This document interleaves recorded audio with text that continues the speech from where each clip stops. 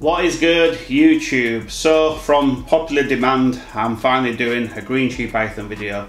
This is not going to be a how-to video, but it is going to discuss how I keep green tree pythons, how I bred green tree pythons, and how I incubated and hatched the vast majority of the clutch.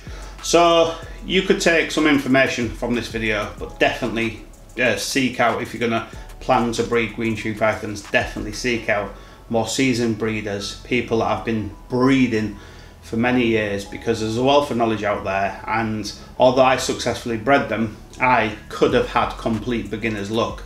So I'm not going to rewrite the book or anything, but it's good to put information out there and share information. The more people that do it, the more knowledge we gain in the whole community, and it kind of props each other up. There's been some amazing people help me in this journey, giving me tips and help. There's Malcolm Dix in the UK, there's Patrick Holmes in the States, there's Marshall Mendez in the States as well. So they're three guys I've called upon for little bits of help and advice along the way, particularly Patrick Holmes. I have a lot to thank them guys for, and the good thing about the green tree python community, or chondro python, you're going to hear me reference both names in this video. Chondro is typically what older school breeders and keepers call them, because it used to be chondro in their scientific name, but it was renamed after a while. So everyone was kind of programmed to say chondro or chondro python. So green tree python, chondro python, same thing. So I started keeping green tree pythons in approximately 2010 or 2011. I can't quite find the data to nail that date down, but it was somewhere within the crossover of 2010 into 2011. So I've been keeping them for over 10 years. But after several years of keeping them, and I did successfully breed a pair before, but I didn't successfully incubate the eggs. And that was because I didn't actually believe the female was gravid. When she laid, it was a complete surprise clutch. So I actually thought the breeding hadn't taken and it was done. So I basically separated them and went about just maintaining them for the next season. So when that female laid eggs, and I acquired these two green tree pythons from Keith Goody in the UK. Sorry, I'll just turn my phone on silent. So when the eggs came, I wasn't ready, my incubator wasn't prepared, and I messed up incubation. The loss was really bad and I was absolutely gutting, but sometimes if you learn from your losses, they aren't a true loss. They can be in some respects a win.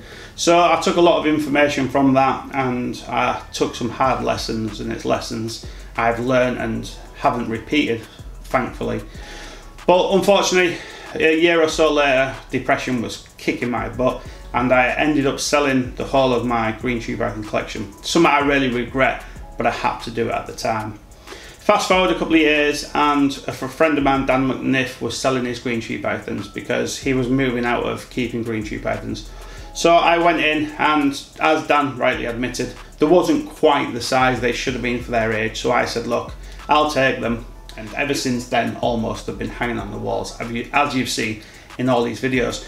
Now, one of the reasons I wanted them to always be in camera view is so you guys could see on every single video, not only was they kept clean and correctly, but also there was no major issues. The snakes wasn't being rotated out. Like 1 month it's a very green tree python, a couple of months later it's a very high yellow green tree python.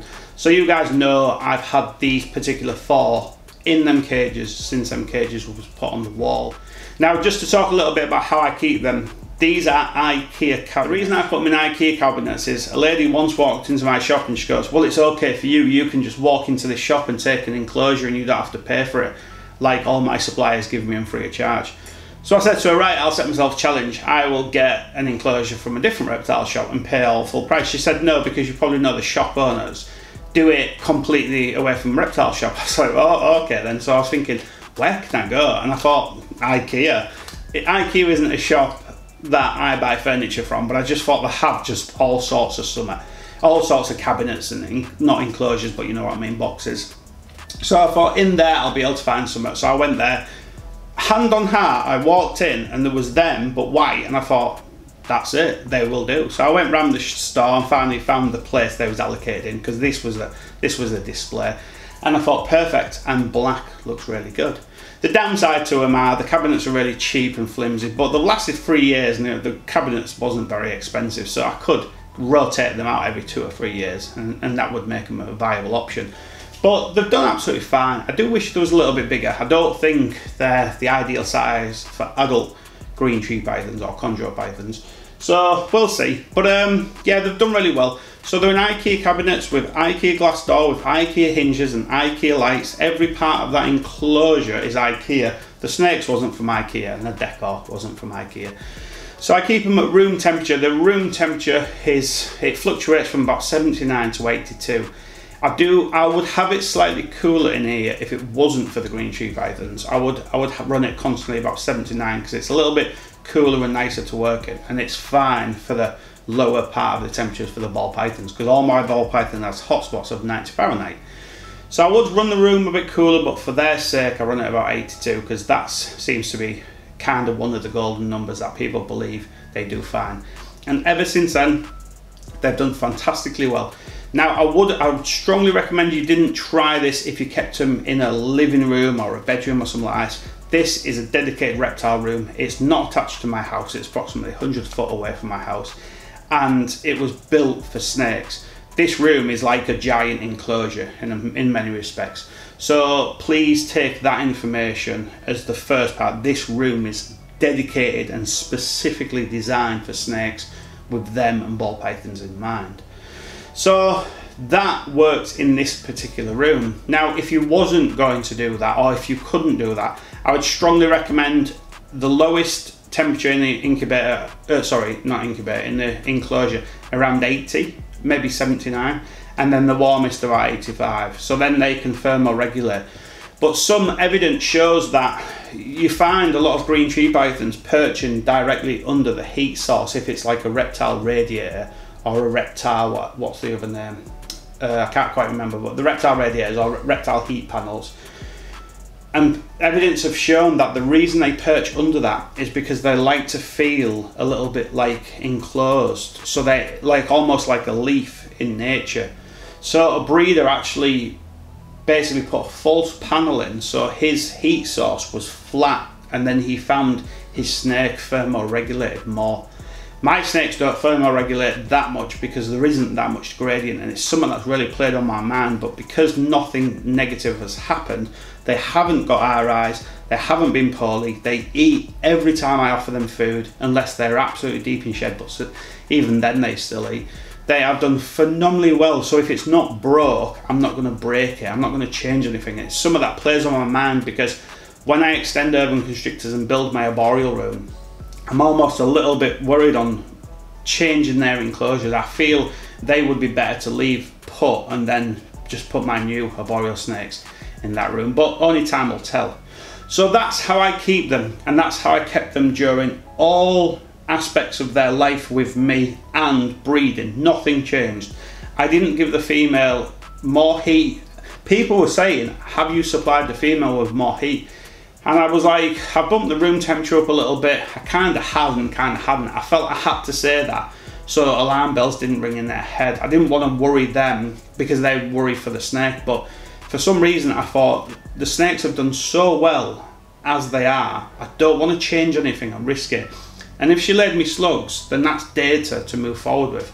As it happens, she laid me 17 eggs and no slugs. So a real success in my second ever pairing. No slugs, female, did fantastically well. Now there's two observations. I'm going to tell you when and how I, when I paired them, the dates and stuff. This is what the little piece of paper is in my hand. So there's two observations I took what was out of character for the female.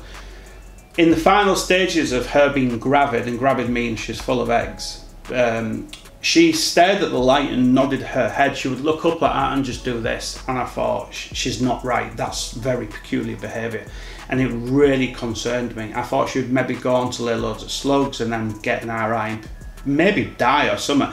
I was very concerned, and she would do it. I was calling it stargazing, but she was looking up constantly just like that and doing this all the time, and I thought, oh god, that doesn't look good. And then she went on to lay the eggs. I thought, here we go. I made this real crude laying box. I had a little peek. I saw white, pearly whites, and I thought, well, at least there's some eggs in there. And obviously when I took the eggs, there were 17 eggs and no slugs, so I was really happy.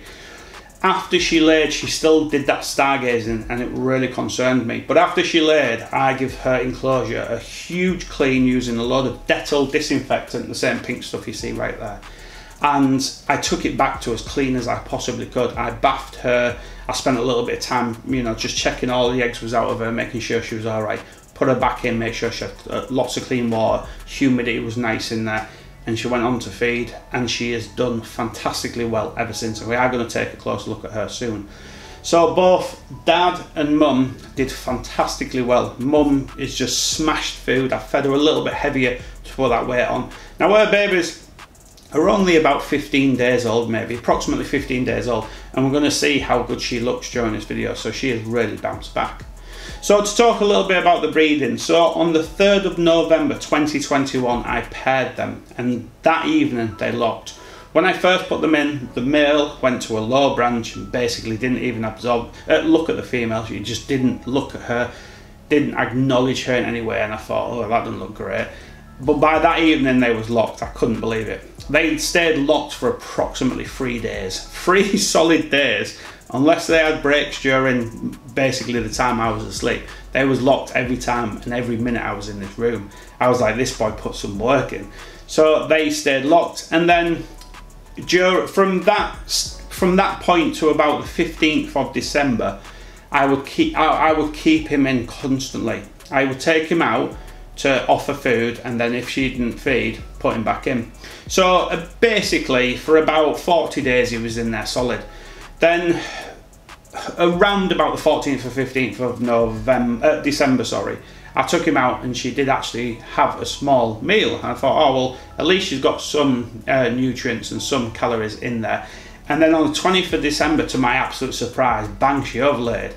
I was like, wow, that happened quick, maybe too quick. It did concern me. And by the 25th of February, bang, we had 17 good eggs and no slugs on the ground. Amazing. Now, when I took the eggs, I candled them, and I found one egg had very weak veins. Now I've hatched many ball python eggs with very weak veins, and they've hatched absolutely fine. So I thought it would hatch, it'll be okay. I will admit, confidence was high. The female had, you know, done what she was set out to do. Everything was fine. both sire and dam bounced back fantastically. Confidence were high, and I started to think, do you know what, this could be beginner's luck, but you watch, I might even hatch the majority of the green tree python eggs. One thing to note is it's very, very common to lose green tree python eggs during incubation, to hatch babies and they perish, etc, etc. These are not ball pythons and corn snakes and snakes like that are extremely easy to kind of, you know, breed and hatch babies from. So although I was prepared to lose babies, confidence was high, and I started to think, you watch, you know, I might get 15. Shortly into incubation, the one egg with weak veins perished. Now, after about approximately 10 to 15 days, I could see the eggs was taking on too much moisture. So the way I incubated them, I put 300 grams of vermiculite in an airtight container. I put the same amount of water, minus 10%. Can't do the maths while I'm doing a video. It's simple maths, but it takes 30 off. 270. It was about 250 to 270 grams of water. So the vermiculite, there was more vermiculite by weight than water. I shaved 10% off the water, and I put the eggs in the vermiculite, as you can see. So after approximately 15 days, the eggs was starting to swell, and I thought, they're taking on too much water. So I quickly, one started to go like furry. I quickly moved them onto some egg crate. I moved them onto the egg crate, and after then they basically shed a little bit of water and just kind of almost shrunk in a little bit, just by a millimetre or two. You could just see from like a very blown up balloon to just a balloon with a little bit less air, a little bit more relaxed. I thought, that's good. So during incubation was 50 days, I lost a total of 4 eggs. The first one was the one with weak veins, one shortly after because of the moisture. It went furry, it died. One about approximately 2 weeks before incubation had ended. So approximately, let's say about day 38, day 40, something like that. No, day 36. And I thought, you know, here we go. You know, they're all just going to start to fall. And then one right before they hatched.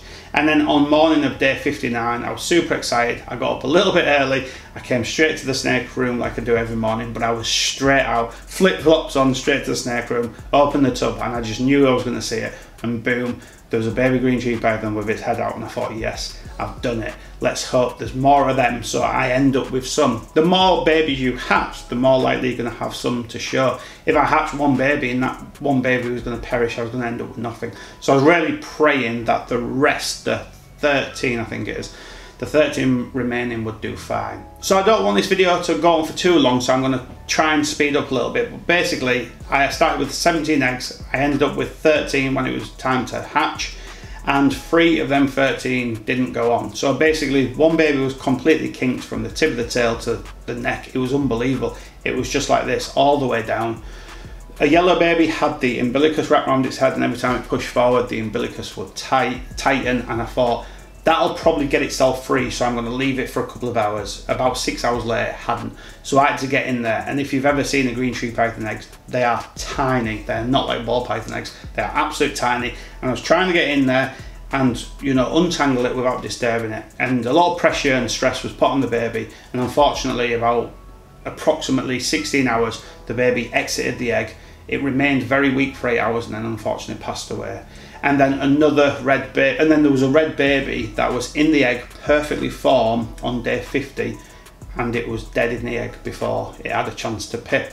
So once the red baby had pipped, I picked every single egg. I didn't wait a moment. I grabbed my scissors. They're always disinfected after every single time I cut eggs, so they were ready to rock and roll. And I just cut a V, a small V, in every single egg, giving the baby an opportunity to be able to get out of the egg without too much effort.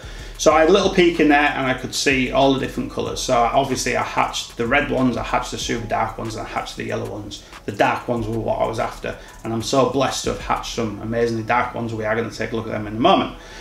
So from that point on, I hatched the 10 babies, and all but 2 up to now have had their first shed, and 1 has fed, only 1.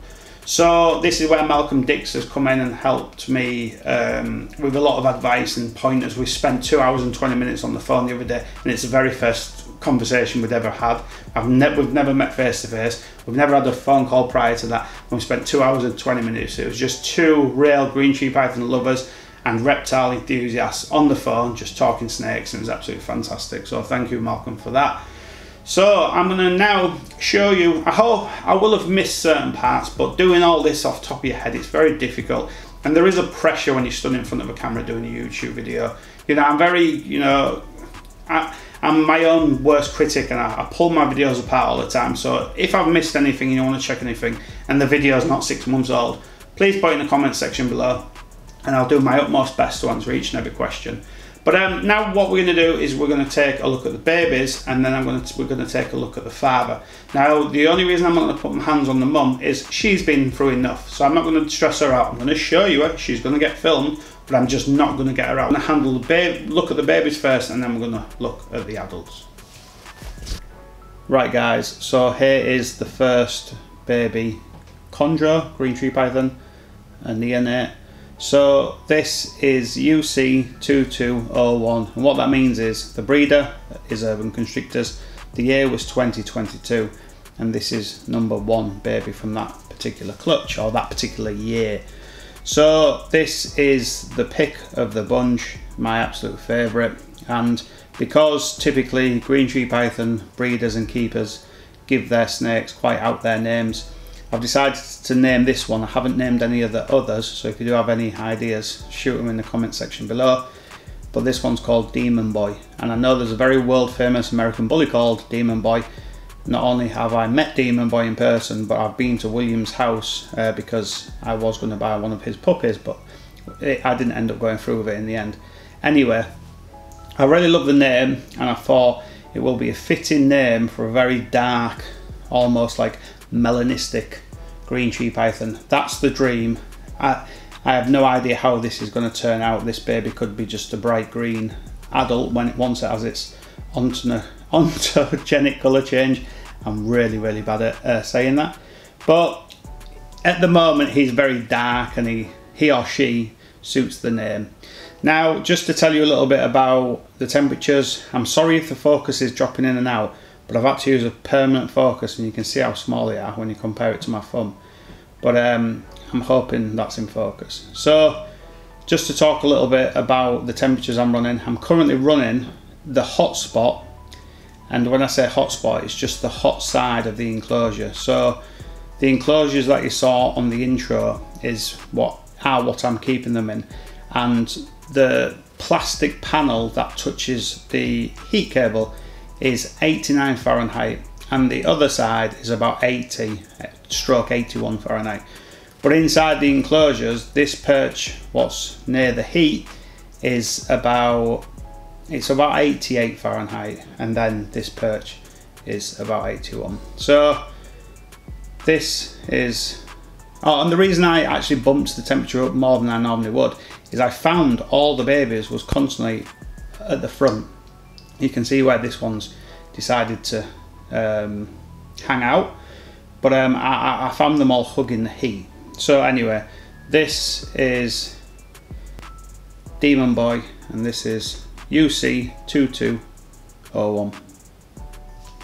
Now, I'm not going to name any others because obviously I haven't thought of the names, and I'm not going to give you their codes because it's going to be 01, 02, 03, 04, so there's no real point.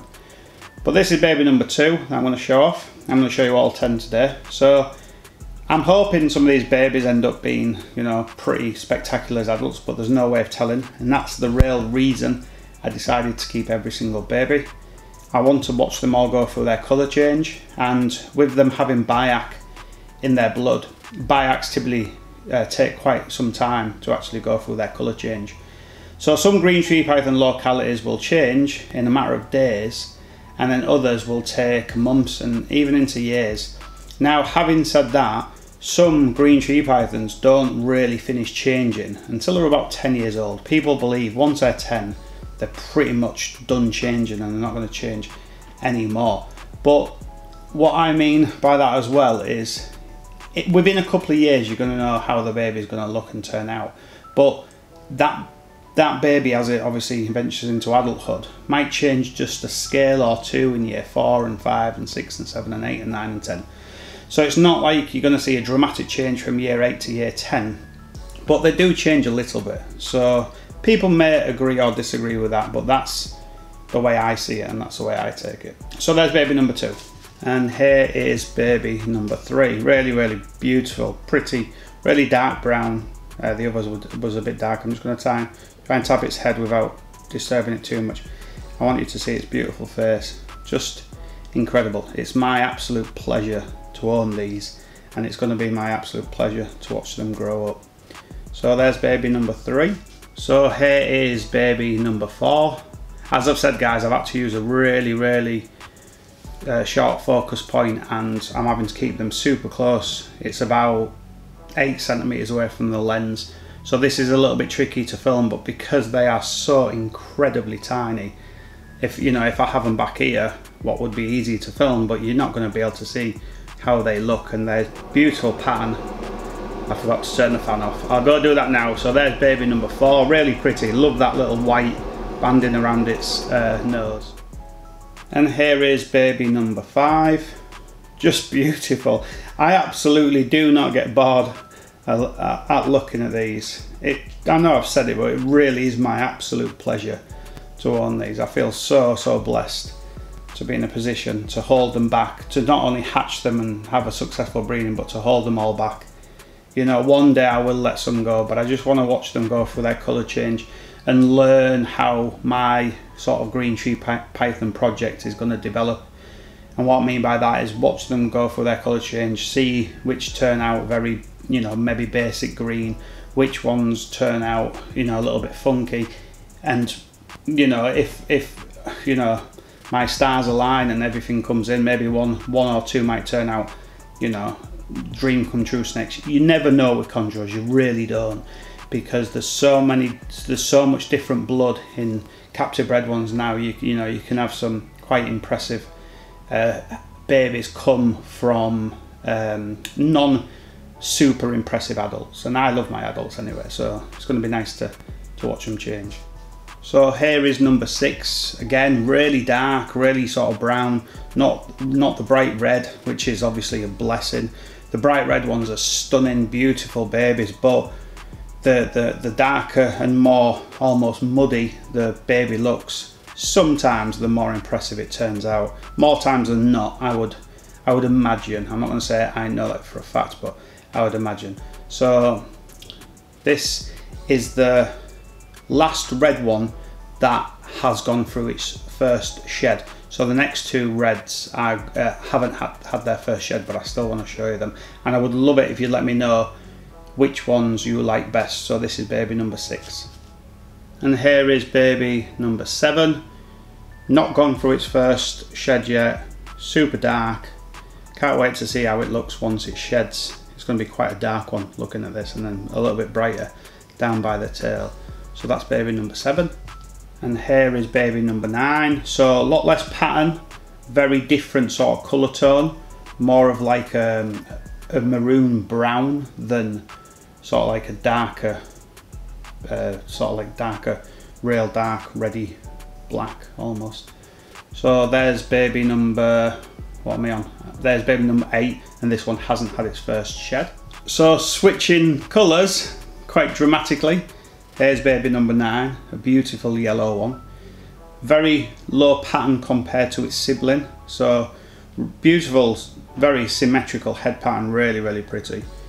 You know, typically yellows don't turn out the sort of standouts, although Mosaic, and I'll put a picture up now, he was a yellow neonate, and that's the snake a good friend of mine, Pedro, over in Portugal owns.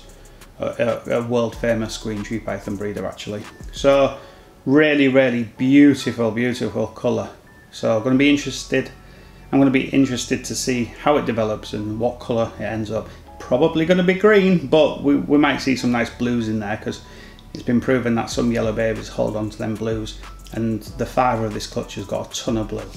And here is the final baby. This is baby number 10. It's the only baby and only green tree python that's ever bit me in the whole of my life, whether it was my own green tree pythons or holding somebody else's. It's the only baby that's fed. It's the only baby that seems to hate me, but I love it for all that. Now I'm being extra careful not to have my hands within striking distance, and that's not because I'm scared. It's simply, if this snake bites me, it's probably going to hurt the snake more than me. When it latched onto me, I was fortunately had my hand in a fixed position and I didn't move a millimetre. And I did feel it, believe it or not. I actually said, ow! And I thought that was quite pathetic. It didn't hurt that much. Not enough to say ow, but I said it out loud. I had a little chuckle. And then I thought, I can actually feel each tooth you know, sinking into my skin, but it didn't draw any blood.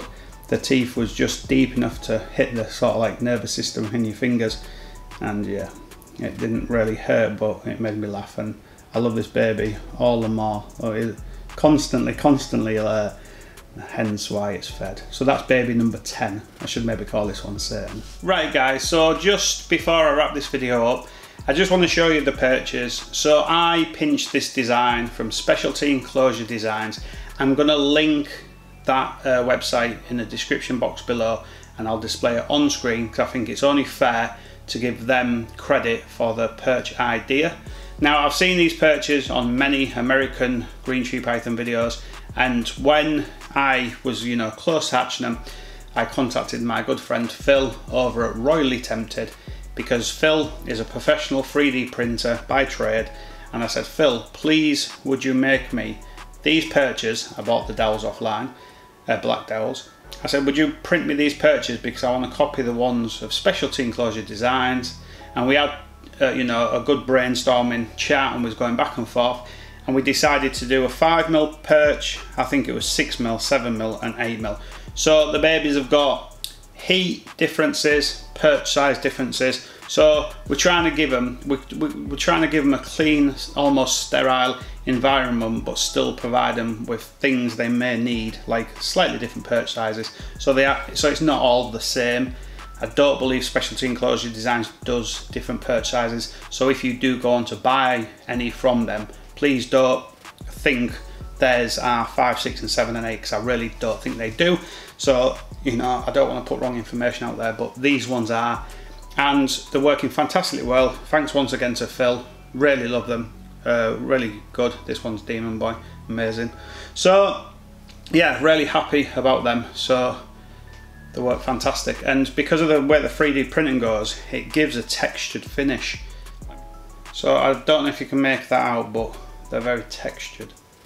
So that will aid shedding, etc. So fantastic. So big shout out to Phil. Thanks once again, mate. Really appreciate your hard work, and I'm over the moon with the results.